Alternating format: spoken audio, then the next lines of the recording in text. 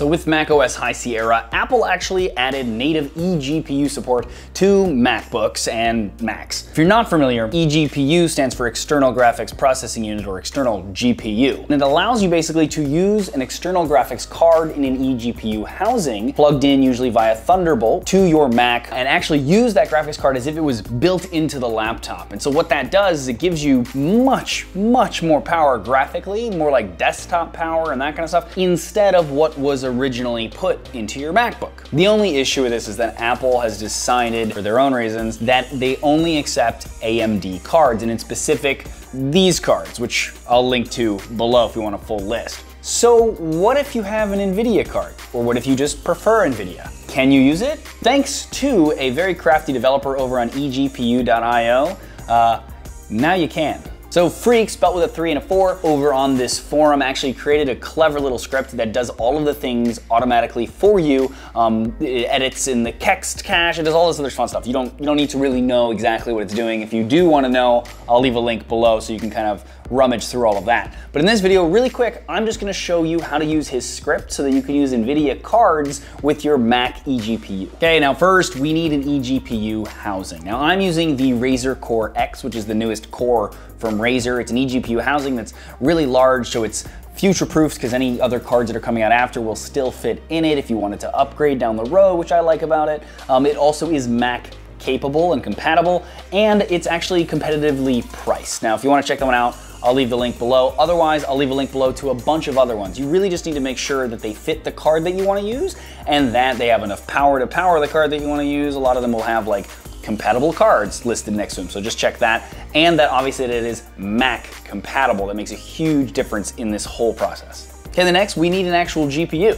So depending on whichever one you want to use, again, I will leave some links below to a few that if you want to check those ones out. But yeah, grab whatever card you want, and then we can head to the next step.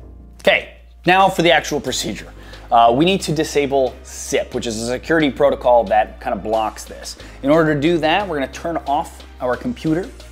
Then we're gonna turn it back on while holding Command and R at the same time while it's booting up, and then keep holding that until you get to the recovery screen. When you do, select Utilities at the top and select Terminal. In Terminal, you're gonna type the following with hitting Enter at the end of the line. After that, the computer will reboot into regular Mac OS. Next, we can run the script via Terminal. So this will also close all of your open programs to make sure that you save everything before you begin, and make sure that at this point your eGPU is not plugged in or it could damage the system. The script itself will tell you when to plug it in. Don't do it any other time. So we're gonna go to Applications, Utilities, Open Terminal. Type the following into Terminal and hit Enter at the end of the line.